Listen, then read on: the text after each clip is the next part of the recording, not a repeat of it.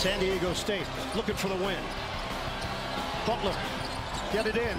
A rope, hands it to Trammell. 3 seconds, 2 seconds. Trammell drives. He's fouled.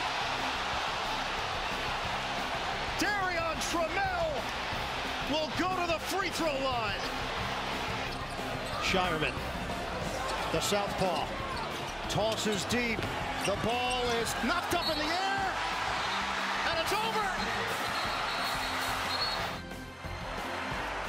For the first time in program history, the San Diego State Aztecs heading to the Final Four, redeeming their loss to Creighton in last year's tournament and defeating the Blue Jays, the final 57-56. Hi, everyone. Welcome to Capital One Tournament Central. Greg Gumbel alongside Clark Kellogg, Jay Wright, Kenny Smith, Charles Barkley, and our rules analyst, Gene Steratore. I have no idea why he's here. Let's go, Gene, directly to that final play, the inbounds pass. Let's take a look at it. So many things that we were looking at. We were looking at the foot possibly being over the line, how much time was left. But please explain to us the whole thing about the stopwatch. I think the foot is fine. I think what they went to review first, I think they're looking to see if the ball's out of bounds, who it's out of bounds on, when the ball hits out of bounds in relation to if there's time remaining. And then really when you're over there, you review every aspect of this play. So that opens the window for the other things that we were discussing at that point.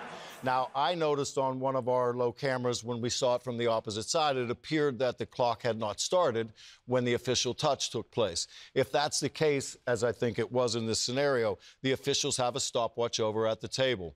They will then basically go back and go old school, even in all of this technology, right? And you're going to hit the stopwatch, and you're going to see what time expires from the time the touch occurred till the ball hits out of bounds. And evidently, based on what Joe Lindsay, the referee, turned around and said after he reviewed that, was that time had expired. Which renders everything else immaterial. It does. Now, this foot that's just that little bit of the toe that's on that black line, he's still out of bounds. The black line's out of bounds. If we're playing in bounds and our foot hits out of bounds, and we see a good look at this right now, that foot to me is still out of bounds. So we're not in any situation where he stepped on the court or anything like that. So this is all clean here from the release, in my opinion.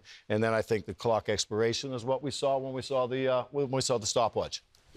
Yeah, makes sense. I mean, again, you take a look at starting that shot clock or that stopwatch as the play is occurring, and it expired before the ball hit the ground or as the ball hit the ground. Right. So basically we're just saying that what it came down to was when it touched the players on the long full court pass, when it touched the players, the man on the clock operator didn't start the clock exactly at the time it touched. That was the only controversy that was left. I would have to think that has to be it, Coach. And in this day and age now, you know, in the old days we had 1 second that would show on the clock, not 1.2. 1 second in the old days could be 1.9, all the way down to 1.0, right? But we see 1.2 now. So now we know if there's a human element there that happened to be 0.2 of a second, which we dissect now so clearly, that he could have been 0.2 of a second. Coach, forget what those guys asked you. He's an official. He's not a coach. He's an official.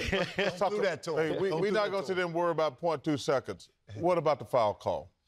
Listen, we can sit and dissect a bunch of plays every day, Charles, and throughout every game. And we do. Everybody does. You have to, it's an angle play. We can see the official that's inbounding on this play, the trail official. He'll step down. He's taking the basketball. It's his primary. He's creating an angle for himself. And as he followed that play in, he's the one who posts the foul. In his opinion, he felt like that left hand had displaced that shooter to a place that affected his shot. That's his judgment. That's why he's in this game. That's the decision that he made based on the angle that he had. And it was the right And call. then we can contemplate that. But it was the right call. You can say it's not big enough because in this game we're supposed to swallow the whistle. We can have those conversations for the rest of the week and on into next week. It doesn't take much contact to create a foul. And that's my